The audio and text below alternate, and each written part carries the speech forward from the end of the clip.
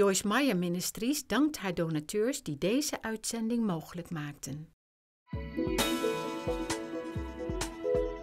Well, what should be our ultimate goal as Christians? Well, it's certainly not to get everything that we want the way we want it when we want it. However, what our goal should be is mentioned in today's message, so please stay with us.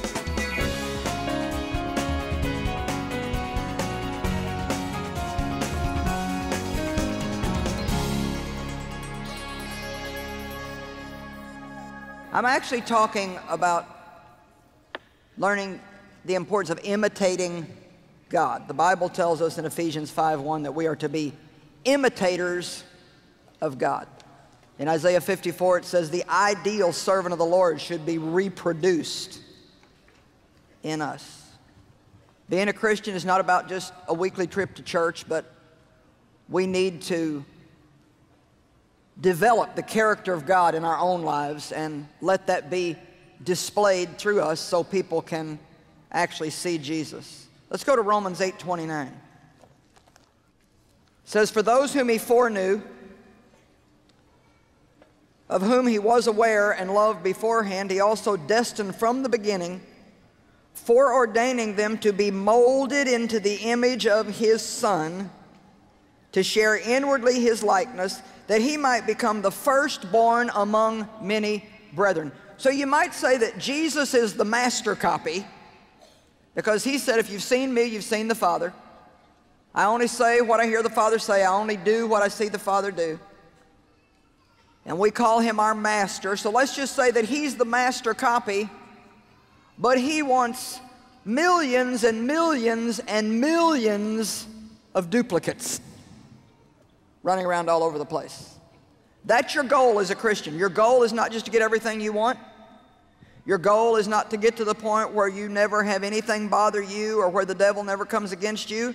Your goal is to represent God in this earth and learn to act like him so people who need him can see him through you. Amen? So tonight we're going to talk about the love of God and some different aspects of the love of God, because what we learn in the Bible is that everything God gives to us, he wants it to go through us. You can't give away something you don't have. You can't be merciful, for example, if you don't learn how to receive the mercy of God for yourself. God is love. It's not just something he does, it's who he is. But the Bible talks about various types of love. Actually, the Greek uses 3 different Greek words, and we translate all of them the same as love, but they have a little different meanings. The word phileo means friendship and tender affection. Well, we can all have affection for chocolate, but God wants us to go a little deeper and a little higher than that. Amen? What we're talking about is different than that. Then there's eros, which is where we get our word erotic from, and it's what we feel for a lover. There's nothing wrong with it, but we do have to understand that it just comes and goes. And so God is calling us to something deeper and something higher than that. The kind of love that God is calling us to is the agape of God. And that is the kind of love, the kind of attitude and behavior that God has toward his Son and toward the human race. It's a whole different type of love. Agape sacrifices. For God so loved the world that he gave his only. He gave his only. If you get a bad attitude when somebody receives an offering in a church service, then you desperately need this message tonight. Because love wants to give. It doesn't feel put out when it's asked to give. It looks for reasons to give. When you're giving with a good attitude, you're more like God than at any other time in your life.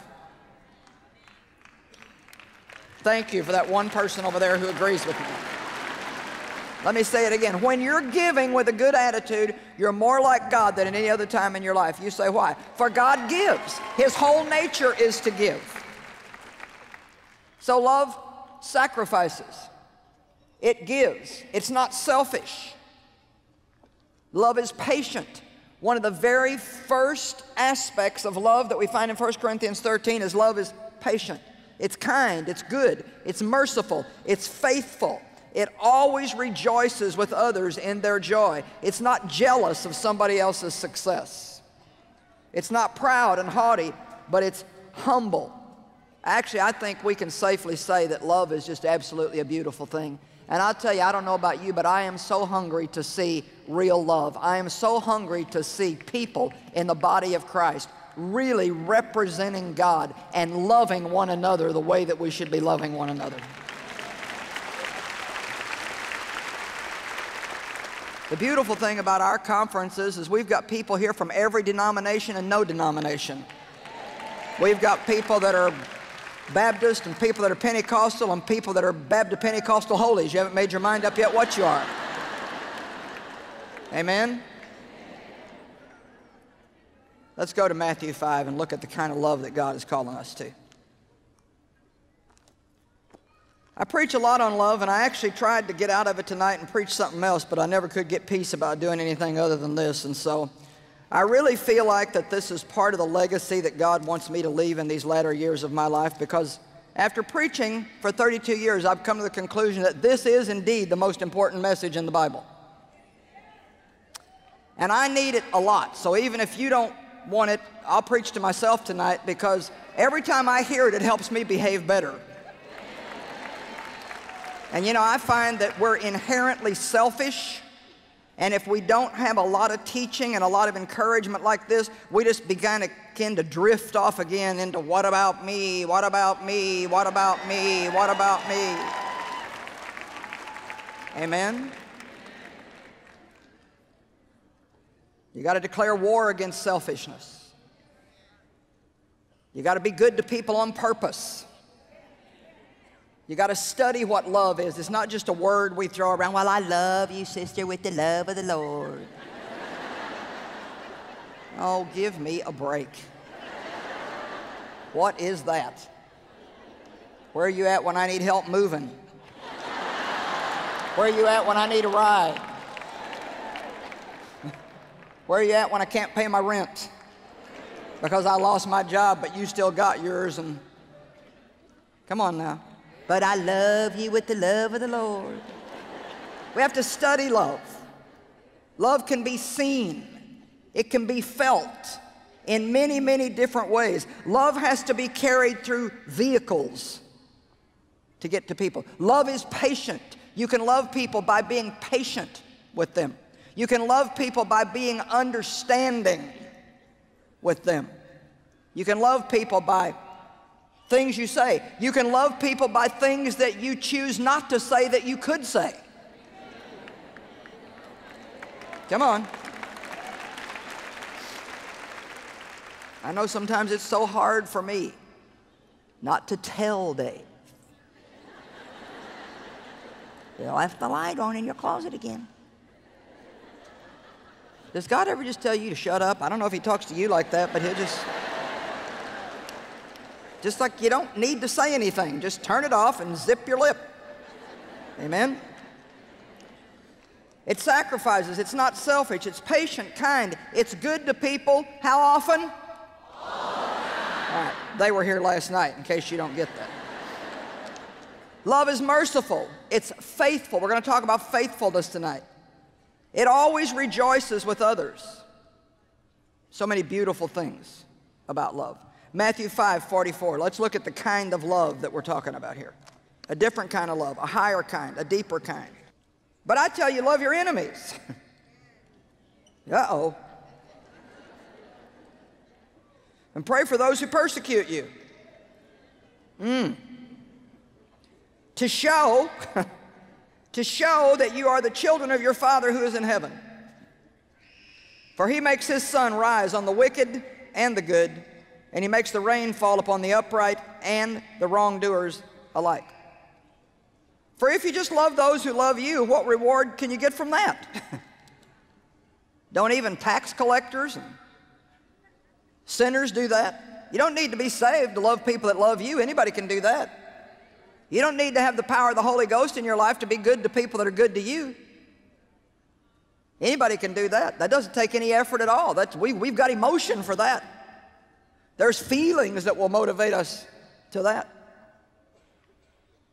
If you love those who love you, what reward do you get for that? Even tax collectors do that. And if you greet only your brethren, what more than others are you doing? Do not even the Gentiles, the heathen, do that? You, therefore, must be perfect. Now, the Amplified Bible tells us what that word means.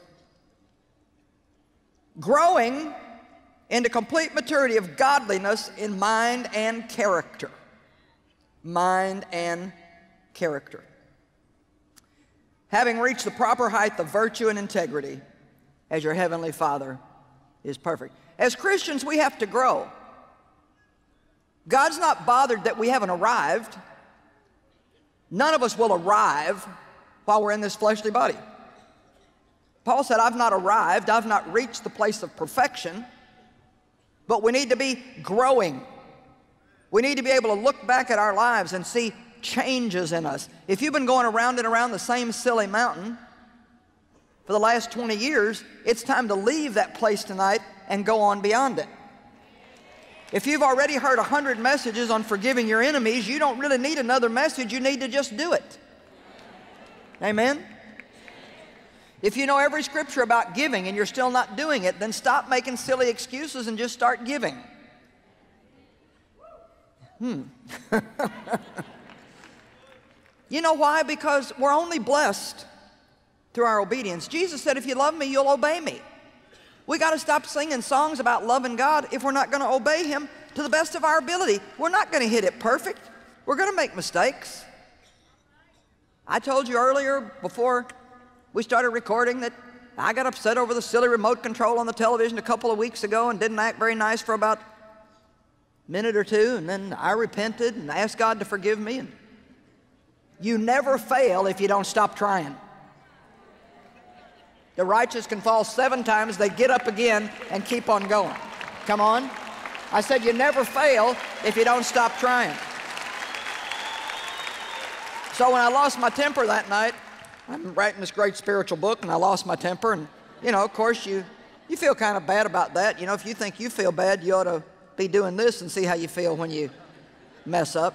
So I'm thinking, okay, I'm writing this book on finding a way to celebrate everything, so how am I going to be able to celebrate that I lost my temper? And then I got it. I can celebrate the fact that I can be forgiven and I don't have to be condemned. Amen? Don't let the devil mess you up without guilt and condemnation. To be perfect just means that you have a heart that you want to grow. You want to be like God. You want to do it right. And messages like this, you should just eat them up. I mean, you should just love them and just say more, more, more, more. You should buy resources on some of the tougher stuff, not just dessert messages. Don't just buy things and read books that are about your prosperity and your breakthrough and you're this and you're that and you're something else. Get some of the stuff about dying to selfishness, dying to the flesh, growing up, developing character, becoming like God, becoming Christ-like. I said last night, I think it's a statement from Moody, I don't know exactly who, but I think that's who said it, that character is what develops in the dark. Amen? You don't get character when everything is nice. You don't really learn what love is when you're just loving people who love you back. You don't really learn what love is when you're just loving people that are nice to you. But when you start praying for your enemies and being good to people that mistreat you, and instead of just going to your friends in church that you're comfortable with, you go find the foreigner and the stranger, the person that looks like they're miserable and alone, and even though you're not maybe going to enjoy it, you go do it for them. Love does good things for other people. It doesn't just do what makes it comfortable. Amen. I'm preaching better than you're acting.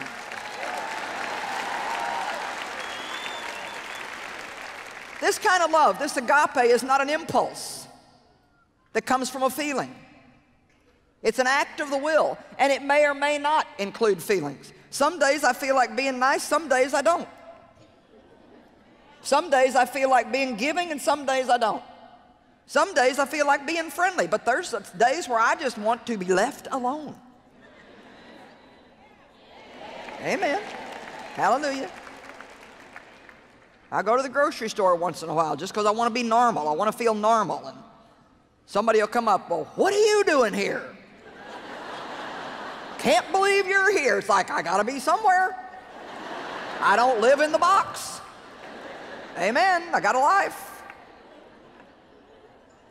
Maybe on that day I don't want to be friendly. Maybe I just want to buy my fruit and go home. But love.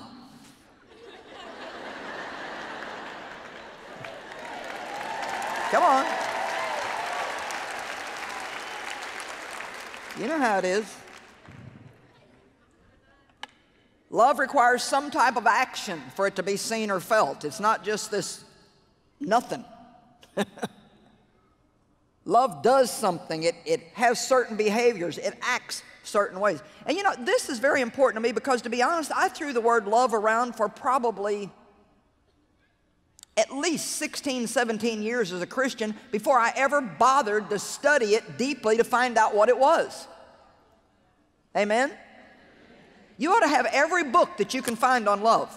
You ought to have every person's teaching that you could find on love. And you need to be reading something on the love walk on some kind of a continuing, rotating basis, because it's the hardest thing to get and maintain.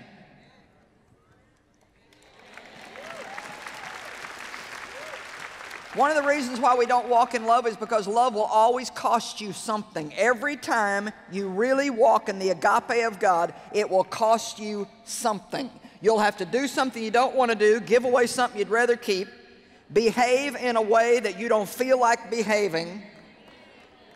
Love is costly. It cost Jesus his life. It cost Father God his Son. How's the world going to know we're Christians? Because we got a bumper sticker? Oh, there's a Christian. Well, maybe not. They're speeding. Oh, and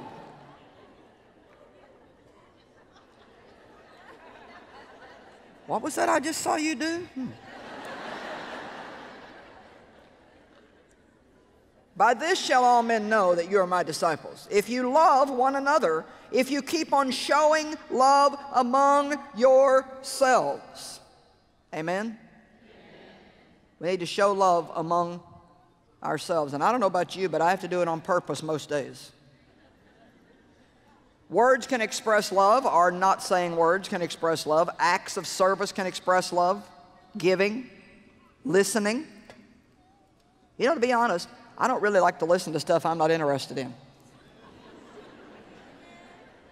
I know it's selfish. I'm just telling you the truth. It's the hardest thing in the world for me to stand and listen to somebody if I couldn't care less what they're saying. Come on. But how many of you, when you're interested in something and you're telling it, you want somebody to listen and pay attention? Now, on the other hand, nothing aggravates me worse than when I'm trying to talk to somebody and they're acting like they don't want me to keep talking. Give, and it shall be given unto you. Being patient with other people is a way that you can show love. A lot of wonderful things about love. I want us to look at a few scriptures in 1 John. Let's go to 1 John 4, 7 and 8.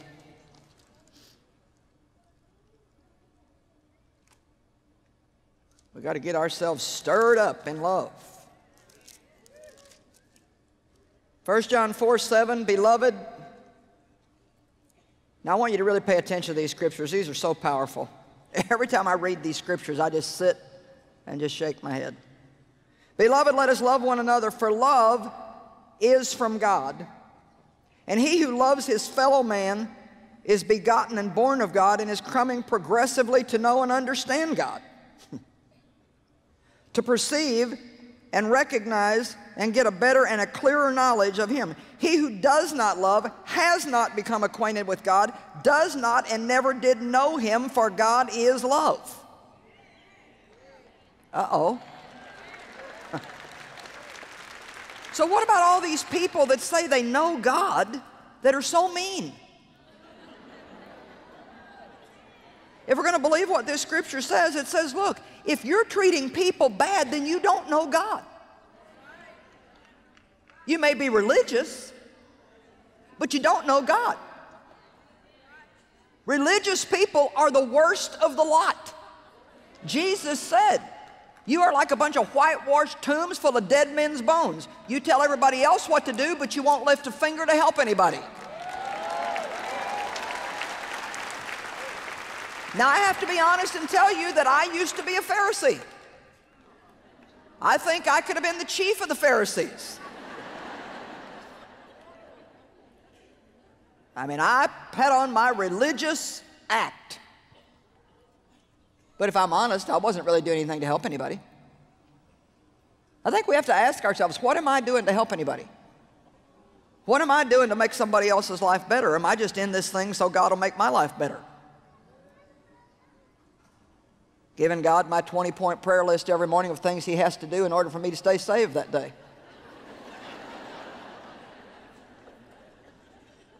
I feel kind of ornery tonight. I think I'll take it out on you.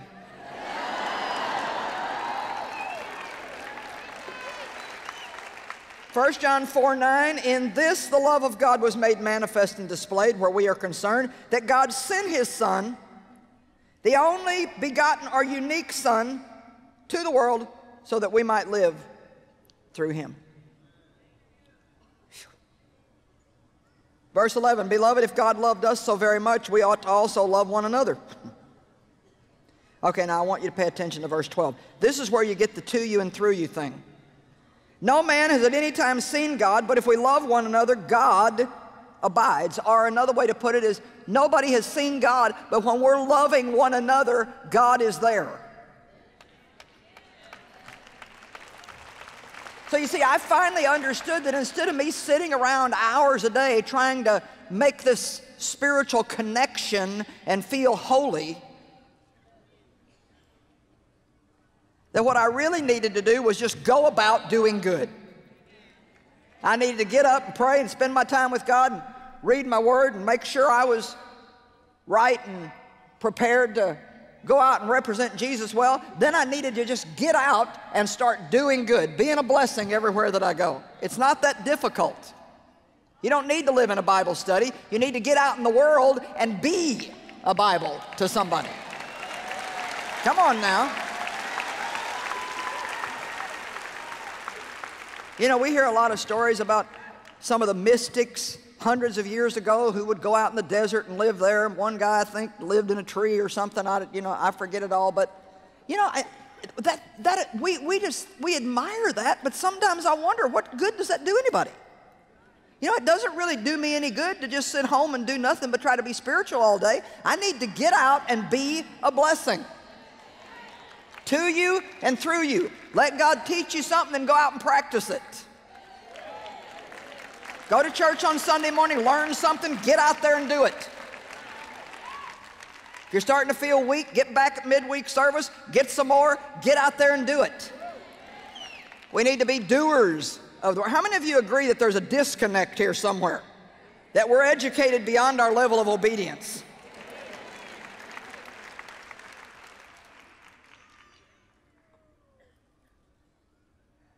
No man has seen God, but if we love one another, God abides, lives, and remains in us. And His love, that love which is essentially His, is brought to completion, to its full maturity, runs its course, and is perfected in us. So here we see it.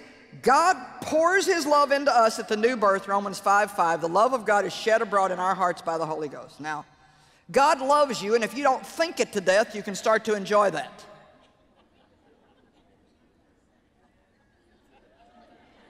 What do you mean, think it to death? Well, how could God love me with everything? Says He loves you. He chose you on purpose, knowing everything about you before He even invited you into relationship with Him. You are not a surprise to God. He is not now saying, what have I done?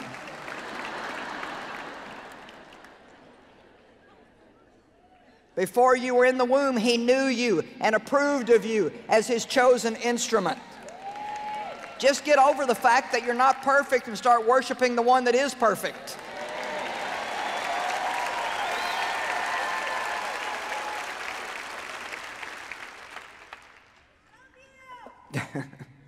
So God loves you. Nothing you can do about it. He loves you. He never stops loving you. He can't, because that's who He is. It's not something He does here and there and on and off and when you're good and when you're not. God loves you. And until you believe that, until you become rooted and grounded in that, until you know the height, the depth, the length, and the breadth of the love that God has for you, you will live in fear, and you will be miserable, and you will live under condemnation, and you will never, ever, ever be able to love anybody else because you can't give away what you don't have.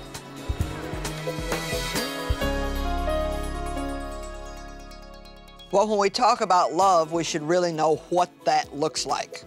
So 1 Corinthians 13:4 begins and says, love endures long, is patient and kind. Love never is envious, nor boils over with jealousy. It is not boastful or vainglorious, does not display itself haughtily. And you know something? We can see every one of those beautiful character traits in God. We really want you to know God, not just to know about God, but to know God. I don't want you just to know that He exists, but I want you to experience the character traits of God in your own life.